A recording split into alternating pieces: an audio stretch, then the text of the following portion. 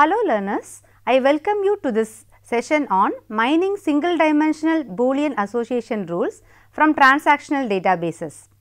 Single dimensional single level Boolean association rules are the easiest types of association. It presents a priority as a fundamental algorithm to find the common item sets. It has a procedure from frequent item sets to generate powerful association rules. Let us see how this happens. Several changes to the a priori algorithm for enhanced effectiveness and scalability are provided as techniques for mining association rules that, unlike a priori, do not involve frequent item sets generated as candidate. Priority can be implemented to enhance the effectiveness of iceberg queries responding which are prevalent in market basket analysis. Since we now know about the Boolean association rule, we will see an example of that. Let us see a transactional data for an electronics branch. Here you can see two columns where the first column represents the transaction IDs and the second column represents the list of items that are bought in each ID. Let us look into T100, that shows that there are 3 items 11, 12 and 15, like that it goes on. What we have to concentrate here is that the items which are repeated in all the transactions. In this table, you can see that several transactions are being repeated, that is have same frequent item sets. Item sets like 11 and 13 occur together, 11 and 12 occur together. So, we need to find out how these item sets are frequent and how much they are frequent. Let us see the a priori algorithm which is used to find the frequent item sets using candidate generation. Basically, a priori algorithm is an algorithm for learning transaction databases on frequent item set mining and association rule. It follows by defining the frequent individual objects in the database and expanding them to bigger and bigger sets of items. So, you can see that this will apply as long as those set of items appear in the database often enough, that is they are more frequent. Hence, an a priori algorithm frequent item sets can be used to determine the association rules. And these association rules highlight the database's overall trends. So, in this diagram you can see that from the databases the item sets are taken and then from the item sets the frequent item sets are taken and from there we can take the association rules. Now, let us see about association rule mining. Consider a set I which has a set of n binary attributes called items, and let D be the set of transactions that are stored in the database. Each transaction in D has a unique transaction ID and contains a set of items in I. We can define a rule as follows. A rule is defined as implication of the form x tends to y, where x is considered as y contained in I and x intersection y is a null set. The set of items x and y are called antecedent and consequent of the rule respectively. That is, the part that appears on the left side is called the antecedent and the part that appears on the right side of the arrow are called the consequence. Now, we need to know about certain useful terms. There are certain restrictions on different measures of importance and interest that can be used to pick interesting rules from the set of all possible rules. And the best known limitations are minimum support and confidence threshold. Now, let us see what is support. The support of x of an item can be defined as the proportion of transactions in the data set which contains the item set. We can see the steps in the a priori algorithm now. So, the first step is we have to scan the transaction database to get the support S of each one item set and compare this S with minimum support and get a support of one item sets. Next, we have to use join to generate a set of candidate k item sets. We can use a priori property to prune the infrequent k item sets from this set.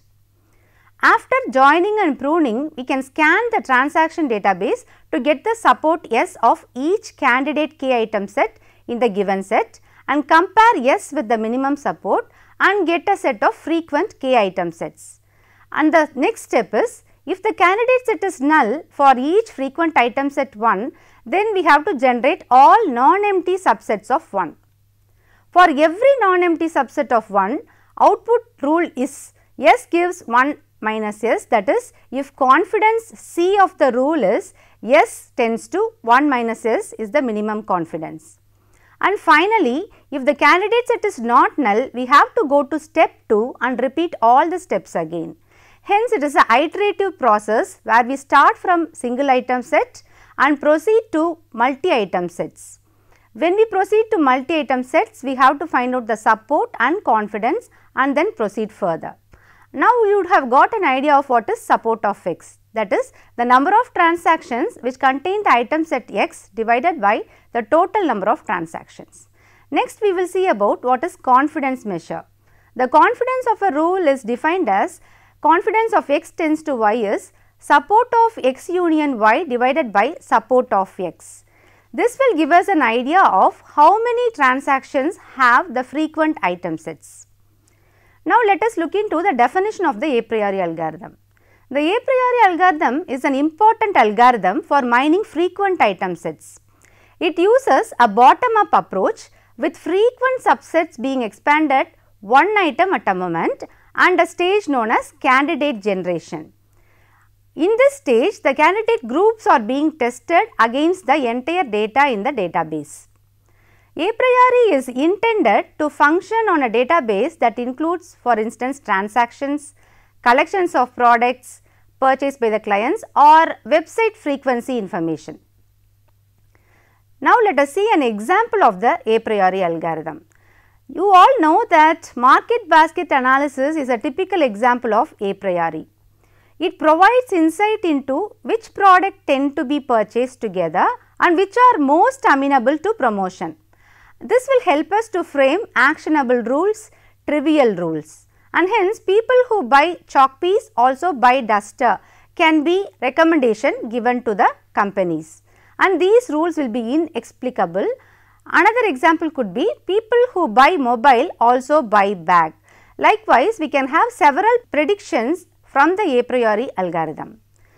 Let us see an example. In this diagram, you see a series of steps. We will consider that the database D has the set of transactions and the minimum support as 0.5. When you look into the first table, you can see the transactions and the number of items brought in each transaction. From this first table, that is the database D, we will generate one item sets, that is transactions having a single item set and how many times they occur. Next, we will find the support of that. After finding the support, we have to find out who are all the candidates which have a minimum support. And from the candidates having the minimum support, that is in the orange table as given there, we will then generate the two item sets. And again for the two item sets, we need to find out the support and then I have to find out the minimum support. Like that, this iteratively goes on until we find all possible subsets. And finally, we will have the table of items, that is the transaction with the most frequent item sets and with the minimum support. Now, let us look into the a priori pseudocode. There are basically two steps in the a priori algorithm. First one is the join step, second one is the prune step. And the join step is generated by joining with itself. In the prune step, any k minus 1 item set that is not frequent cannot be a subset of a frequent k item set. From the algorithm, you can see that there are candidate item sets represented as Ck and Lk represents the frequent item sets. From the candidate item sets, we will use a loop to go through the transactions and generate only the frequent item sets. Now, let us see what happens in the join step. To discover Lk, that is the most frequent item set, a set of k item sets of candidates is created by entering Lk minus 1 with themselves.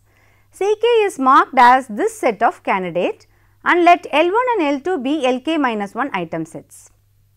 A priori assumes that items stored in lexicographic order within a transaction or item set, the join then gives the Lk minus 1 join with Lk minus 1.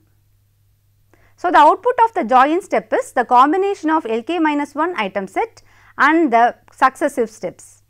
That is, members L1 and L2 of Lk minus 1 are joined if L1 of 1 is equal to L2 of 1 and L1 of 2 equal to L2 of 2. Like that it goes on until we reach L2 of k minus 1. The condition L1 of k minus 1 less than L2 of k minus 1 simply ensures that no duplicates are added into the candidate subsets. Now let us see what happens in the prune step.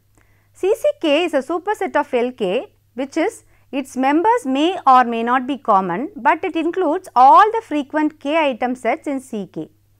A database scan to determine each candidate's count in Ck would lead in Lk being determined. When Ck can be enormous, so heavy computing could be involved. So, we need to decrease the size of Ck. If any k minus 1 subset of a k item set candidate is not in Lk minus 1, then either the candidate cannot be frequent and can be removed from Ck. By keeping a hash tree of all frequent item sets, this subset testing can be quick. I think you would have got an idea of the two steps in the a priori algorithm. Now, we will look into the limitations. A priori algorithm can be very slow and item set generation is the bottleneck. For instance, if the transaction database has 104 frequent 1 item sets and 107 candidate 2 item sets, then item sets that will be generated will take more time, that is even after closing down. The database must be searched at every level to calculate those with support more than minimum support. It takes scans of nearly n plus 1, where n is the shortest pattern. Now, we will see the methods to improve the a priori's efficiency. The first method is hash based item set counting. A k item set that has a corresponding bucket count below the threshold cannot be used frequently. Another method could be transaction reduction. In transaction reduction, subsequent scans a transaction that contains no frequent k item set is ineffective. In partitioning, any item set that may be common in the database must be common in at least one of the database's partitions. The next method we will see is sampling. In sampling, mining on a subset of information, reduced support threshold plus comprehensiveness will determine the process. Another method which you can use to improve the efficiency of a priori is dynamic item set counting. We can add new candidate items only if they are estimated to be common in all their subsets. Having seen those methods, now we will see the advantages and disadvantages. A priori algorithm uses very large item set property and it can be easily parallelized and it can be easy to implement also. But there are some disadvantages also that you need to remember. It will assume that the transaction database is memory resident and it will require many database scans. So, we should be prepared to do more computation. Now, we will see how to generate association rules from the frequent item sets. Once the frequent item sets from the transactions have been discovered in the database D, it is simple to produce powerful association rules from them. Confidence is given as A tends to B is given by the probability of B divided by A, that is the support count of A union B by the support count of A. All non-empty subsets of I are generated for each frequent item set I. For every non-empty set S of I, output the rules S gives 1 minus S if support count of I is greater than the minimum confidence, where the minimum confidence is the minimum confidence threshold by the support count of S. Now, let us see how to improve the efficiency by some other methods also. Many variations of the a priori algorithm that concentrate on enhancing the initial algorithm's effectiveness have been suggested, and many of these differences are listed below. As we have seen the list already, it is the hash based technique, transaction reduction, partitioning, sampling and the dynamic item set counting. In the hash based technique, the size of candidate k item sets, that is Ck, for k greater than 1 can be reduced using a hash based method. For example, when scanning each transaction in the database to produce frequent 1 item sets L1, from the item sets in C1 candidate, we can generate all 2 item sets for each transaction and then hash them into distinct buckets of a hash table framework.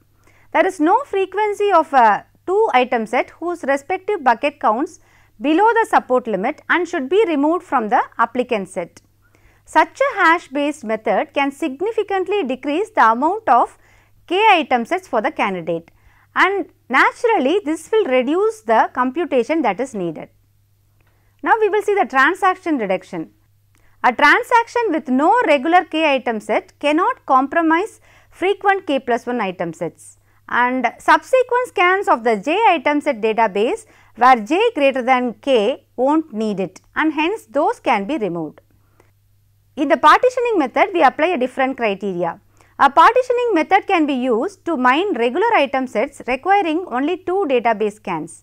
It is made up of 2 stages. In the first stage, the algorithm divides these operations into non-overlapping partitions in stage 1. In stage 2, a second D-scan is performed in which each candidate's real assistance is evaluated to determine the most frequent worldwide item sets. In the dynamic item set counting, the database is partitioned into blocks marked by the starting point. A dynamic item set counting method was suggested. Unlike in a priori, which determines fresh candidate item sets only instantly before each full database scan, new candidate item sets can be added at any starting stage in this variation. Mining frequent item sets without candidate generation will be very helpful. Let us see how to do that. It generates and test method of the a priori candidate considerably decreases the size of the candidate sets and then leads to excellent efficiency benefit, and it can bear 2 non-trivial expenses. It may need to generate a huge number of candidate sets, and it may need to repeatedly scan the database and check a large set of candidates by pattern matching. This is especially the case for mining long patterns. Now, as we have seen the a priori algorithm and the association rule methods, I will summarize of what we have seen in this session. The association rule mining probably the most significant contribution from the database community in KDD. A large number of papers have been published in this area. Many interesting issues have been explored via association rule mining, and an interesting research direction is association analysis in other types of data such as spatial data, multimedia data, time series data and many more. Hence, the a priori algorithm gives you an idea of the most frequent item set in the databases, and the association rule helps us to find out the association between the different item sets. This you can apply in many real time applications. Thank you.